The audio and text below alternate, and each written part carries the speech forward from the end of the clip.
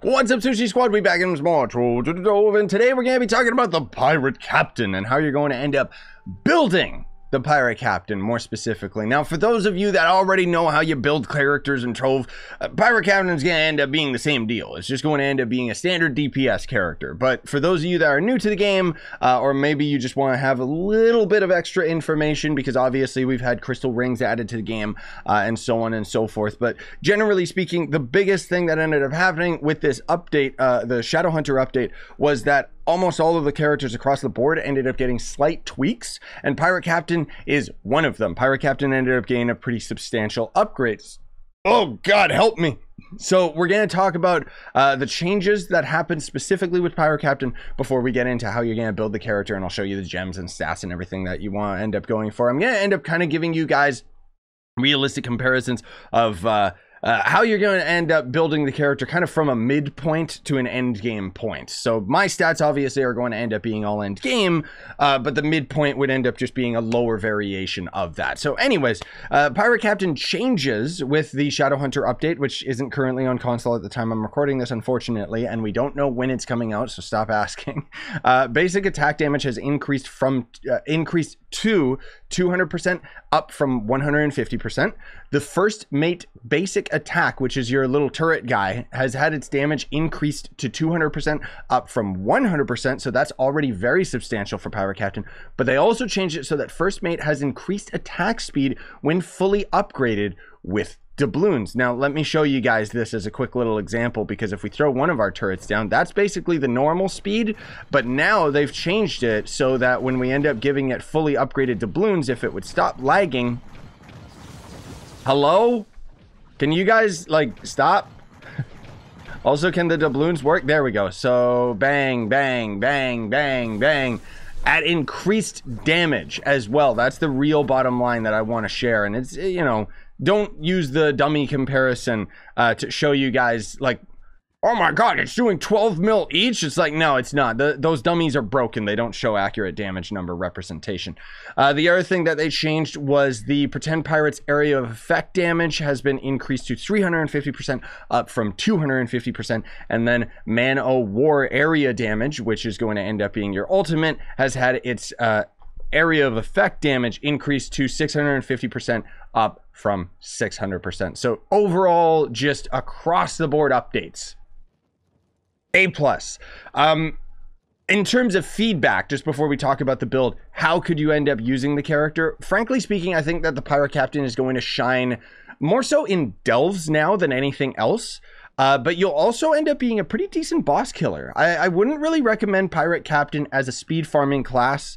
You know, you can main Pirate Captain for anything, is the thing that's really, really nice right now.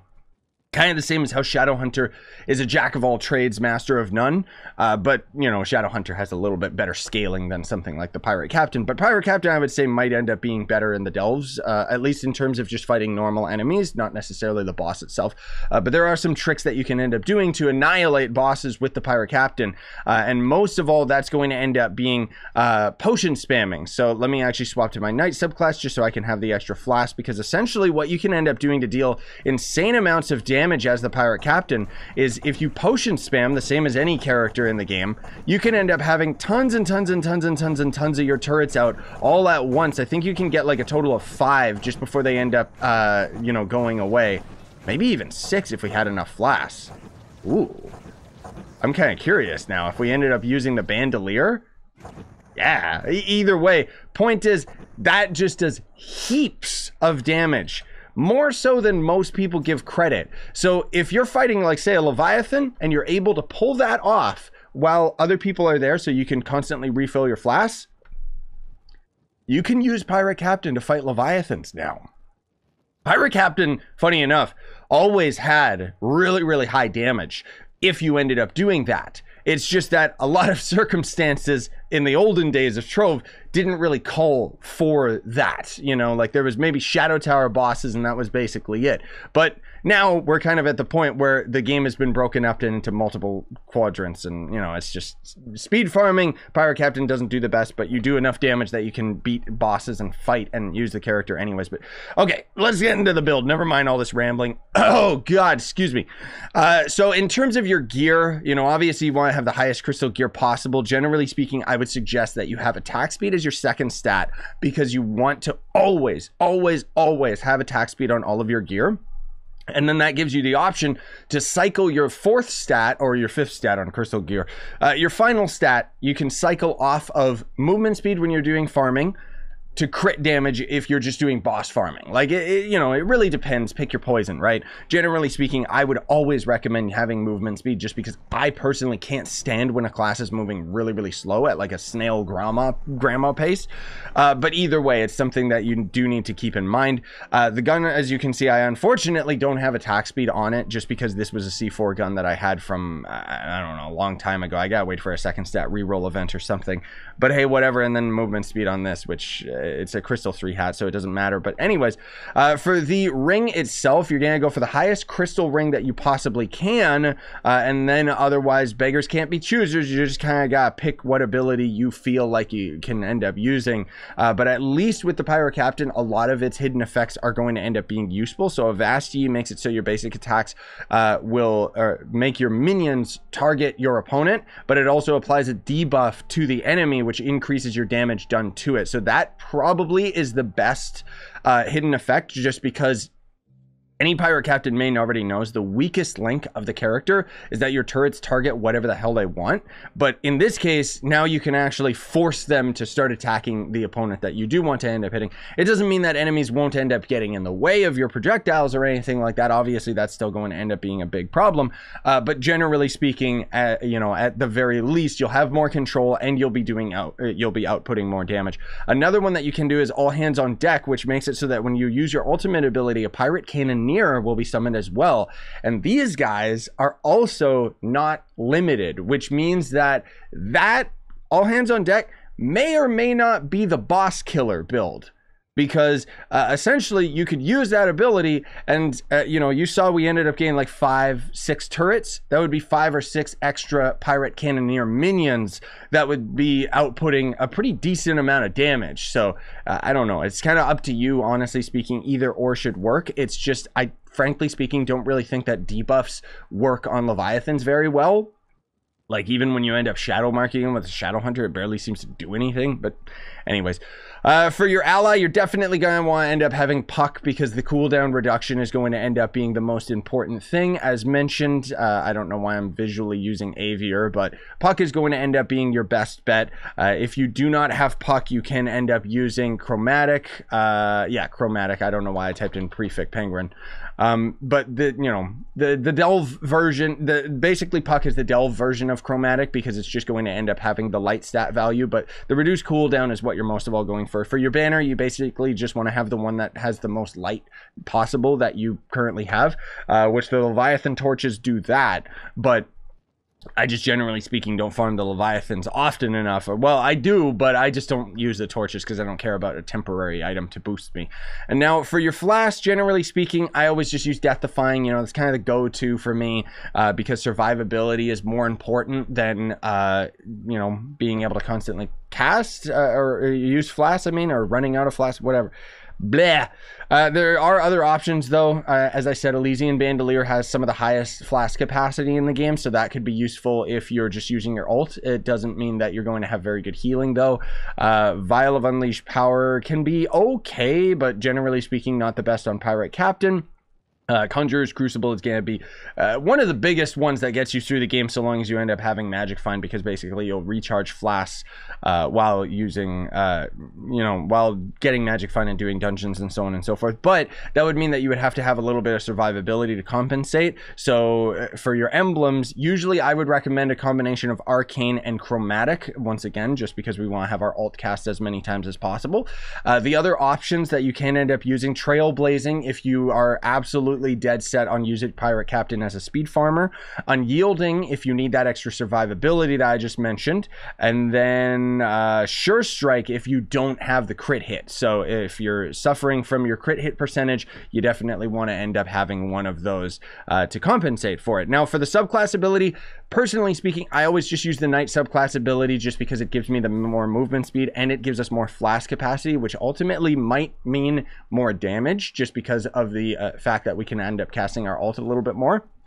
But it depends, because if you're fighting a Leviathan, you should be constantly refilling your flask, so that extra flask capacity isn't going to make as much of a difference as it will in Delves, because in Delves, you know, you're going to slowly run out of flask, because Delves is just such a slog that you want to end up having more flask capacity just so that you can output that more damage overall, but also have the survivability. Otherwise, your best bet is going to be using Lunacy mode, just because it's going to end up, you know, making you go big and ultimately increasing your damage, but it's not as big of a deal as you might think.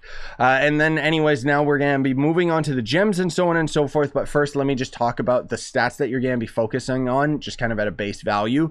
So this is like mid to end game, right? So for your magic damage, I'd recommend anything over 80,000 is going to end up being really important, up to maybe 150,000, as you can see what I've got. And then your crit damage anywhere from 800% and up. On certain classes, I actually have my crit damage at like 2,000%, which is a little bit more ideal, because what you're trying to find is a nice ratio between your raw damage and your crit damage, but we'll talk about that when we talk about gems. For your crit hit, you want to have 100%. That is the ideal that you're going for, because with the way that crit hit works in Trove, when you have 100% crit hit, you are dealing crits 100% of the time, unlike other games where it's, you know, an additive value.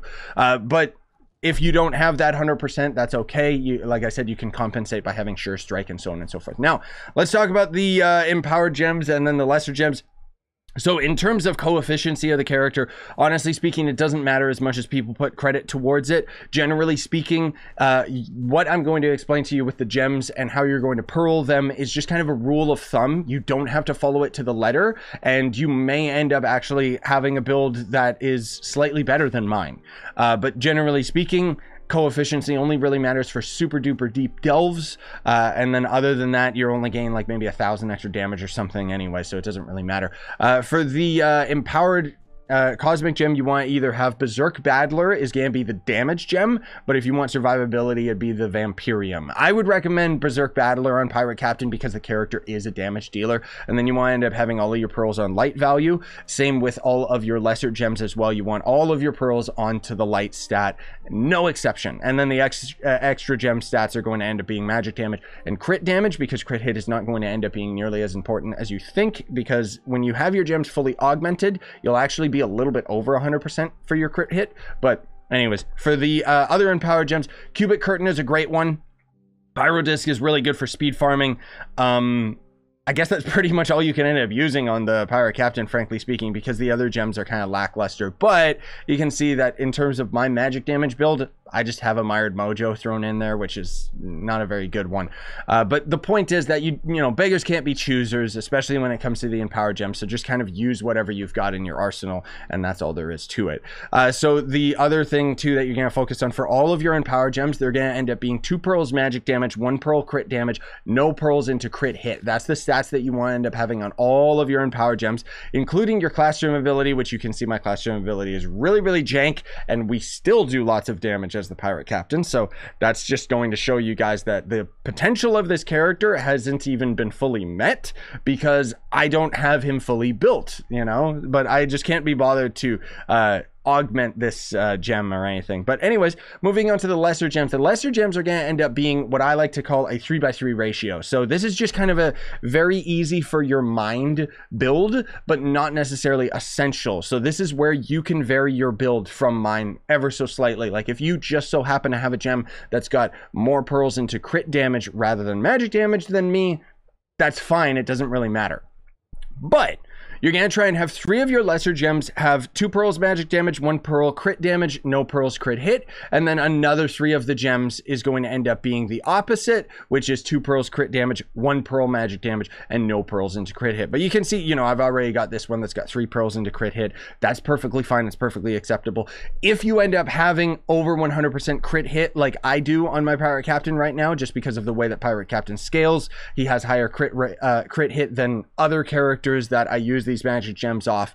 But the point is that if you have too much crit hit, you can cycle crit hit off of 1 or 2 of your gems to give you more max health, which will end up in turn giving you more survivability. But that would only be recommended if you're absolutely maining the class, because the crit hit values and just the stats of all of the characters in general slightly vary. So you'll notice that certain characters will have to have more crit hit value on their gems than you know, something like the Pirate Captain in today's example has a little bit of a higher value, which means that I could exchange it for some more max health. But anyways, I think that's gonna do it. Thanks so much for watching, everybody. Really appreciate it. Hope you enjoyed. Smash like, sub for more, buy the merch you want to support the channel, and have a wonderful day.